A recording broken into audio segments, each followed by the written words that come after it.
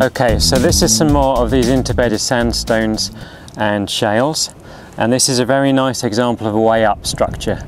The sandstone is somewhat denser than the shales, so when they were laid down, this sandstone, which was on top of the shale underneath, started to sink through it.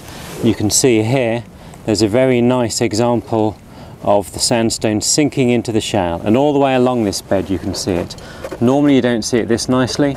Normally you see it just starting to happen, and you end up with things like this where they look like little flames of shale which are coming up, or little pillows of sandstone which are falling into the shale. So this is a very nice example of a way up structure, and when you see it like this, with the pillows going down into the shale, the pillows of sandstone going down into the shale, or the flames of shale coming up into the sandstone, this is the right way up.